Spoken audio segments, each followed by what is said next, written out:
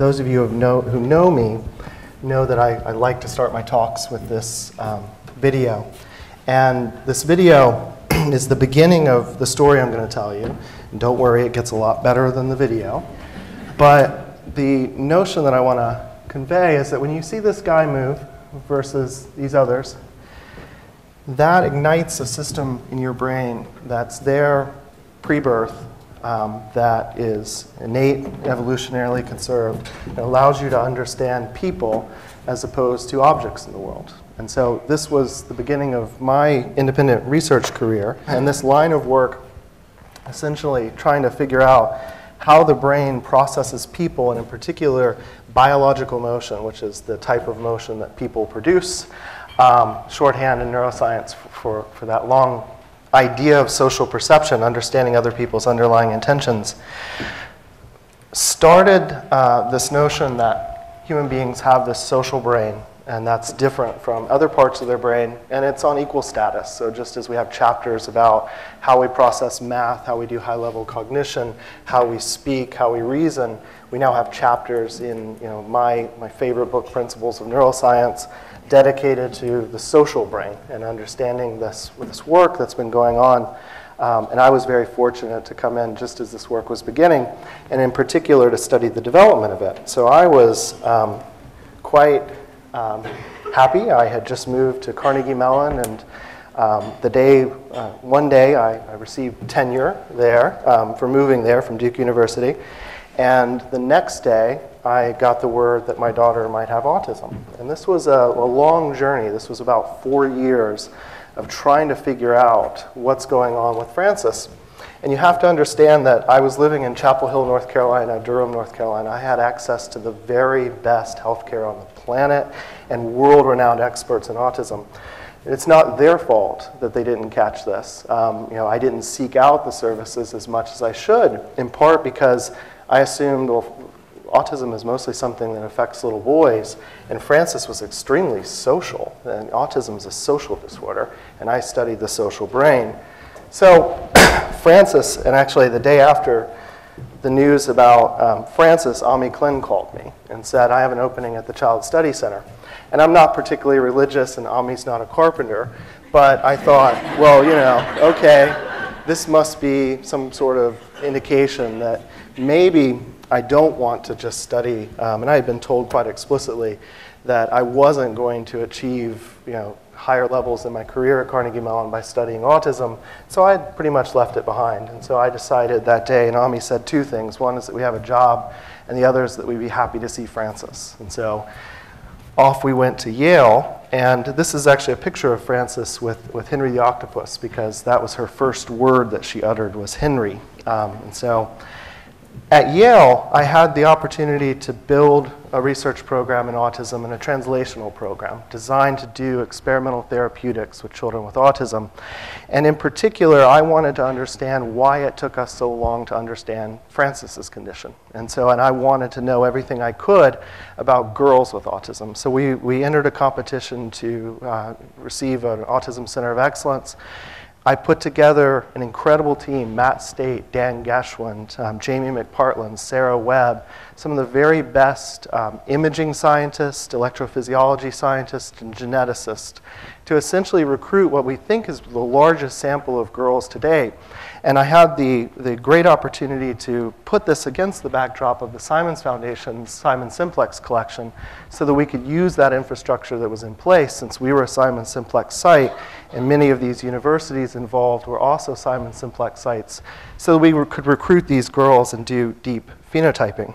And so this isn't trivial, just getting blood from all of these girls and their siblings, and that's a very important part, which I'll talk about next, is challenging enough, but the most important part for us was getting images of their brain while they're awake and behaving and doing things in the magnet. And so that requires quite a bit of finesse. And we've gotten very good at scanning children with autism at this point. And any of you that have had an MRI know this is not the easiest experience. So making this friendly for a child is particularly hard. And I'm proud to say at this point that we're scanning children with profound intellectual disability. So not just the high functioning range, not just boys, but the full spectrum of autism. So this was one of the first studies that we did. This was supported by my NIHK award and the Simons Foundation. And we studied siblings because we were particularly interested in how siblings who share the genetic risk for autism, but nonetheless don't develop autism, what's different in their brains. And this is important because these red bits here represent brain regions that are different when looking at social information in children with autism. Now the problem with that, Matt pointed this out earlier, is that that could just as well be the effects of having autism as it is any sign of the pathophysiology of autism. But if we're able to find an endophenotype, and this relates back to Matt's story again, the cholesterol, the endophenotype that allows you to unlock heart disease. Brain phenotypes will be the endophenotypes that allow you to unlock the systems and neuroscience of autism, which will then open up the genetics work and open up, or wider the genetics work, and open up in particular treatment work. And so when you look at siblings and see what they share in the brain, and these are the yellow bits here, what they share in the brain in terms of dysfunction with their affected siblings, you begin to get at an endophenotype, something that's inherited, something that shares the genetic risk, but isn't part and parcel of the disorder, and certainly can't be caused by the disorder because the unaffected siblings have it too. That gives you an endophenotype, and finally, the thing that was most exciting to us is the brain regions that seem to reflect, here these little green bits, that seem to reflect the compensation for having autism. So how did these children who have the genetic risk for autism avoid developing it? We believe that these green areas, which happen to be some key areas involved in very high levels of social cognition, as opposed to simply understanding other people's nonverbal behavior, higher levels of social cognition are instantiated in these regions. And it seems as though the unaffected siblings are using more complex parts of their brain than unselected people, just people who without a sibling with autism. So they're doing it differently, even though they look the same as a typically developing child. And they seem to be doing it in a more effortful way. The most important thing, I think, is that the endophenotypes that we find are not specific to autism. So the brain findings are mirroring the genetic findings in that these are brain regions that have been implicated in a number of neurodevelopmental disorders, which links back to the point made about the developmental pathway and what's going to be essential. We lack, for example, in terms of a call to action, 10,000 children, population-based samples scanned from early infancy to the first few years of life with functional imaging and electrophysiology. That would be extremely valuable in terms of unpacking what these types of findings in cross-sectional studies might actually mean. So a goal of all imaging research is to try to get at a more personalized medicine approach where we can do diagnostic presentations. And so this is a study, I just want you to focus on this part here. Girls versus boys with autism, receiver operating curves. So when we first saw this, we realized we're way off the mark in terms of understanding girls and their brains, but we're spot on in terms of understanding boys. So we're able to use brain signatures in response to social information to understand and predict and diagnose, if you will, boys with autism. But we're worse than chance at understanding girls with autism. And this led us to follow it up in one of our first Autism Center of Excellence studies. And this is the work of Allison Jack, who's in the audience, a brilliant postdoctoral fellow. And what she's showing you is that mirroring the genetic results, this is a slide, part of a slide from Stephen Sanders, showing you that in the brain of girls with autism, they have a system that comes online more robustly than both typically developing girls and boys with autism. That seems to be the brain reflection of an underlying genetic protective factor.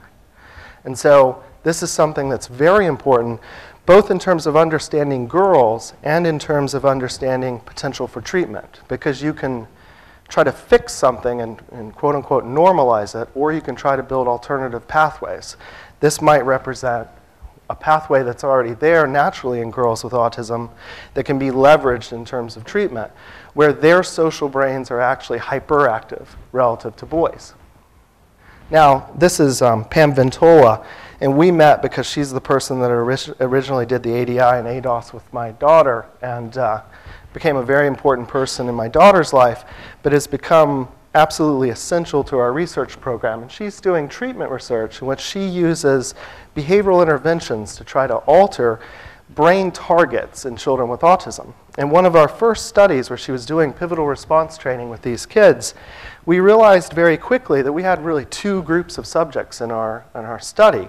We're targeting the social brain, and that worked really well. We were able to move around with treatment, the social brain, in boys with autism. But it just so happened we had another group that was already hyperactive in most parts of the brain, the girls with autism, and their actual movement in terms of treatment, what correlated with positive treatment response, is activation in low-level sensory areas and dampening down that activation.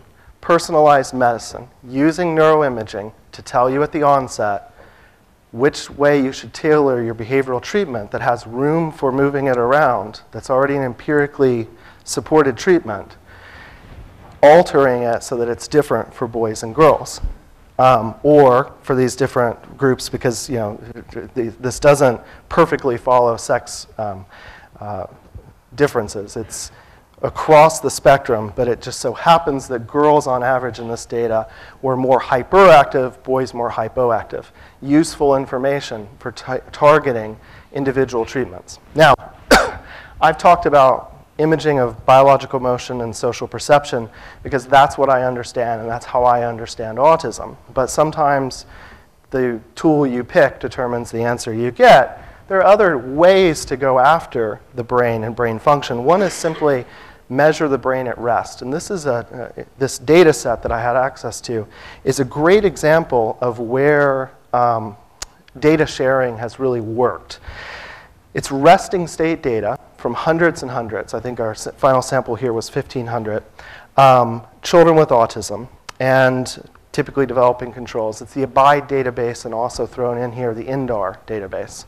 We put all of these kids together. We used a high-level Bayesian framework to try to figure out the parts of the brain that were hypo and hyperactive in children with autism and how they're different in boys and girls. So this is a convoluted polar plot. Let me show you a little simpler way to understand it. Now I'm taking every imaging study via the NeuroSynth database that's been published in a set of leading journals, and I'm saying, given the differences I see in the brains of boys and girls with autism, how do they line up? How are they interpreted when I compare them against all of the concepts of activation studies that are out there? And this is the deciphering. For girls with autism, the networks that are affected by their autism are emotion regulation networks, anxiety networks, attention, comprehension, meaning. For boys with autism, this is a surprise to me. Shouldn't be. Most clinicians could tell you this, but this is the brain telling you this without any bias introduced by selection of clinical measures. Boys, no surprise here. Person perception, social meaning. For boys, this disorder severely affects their social brain.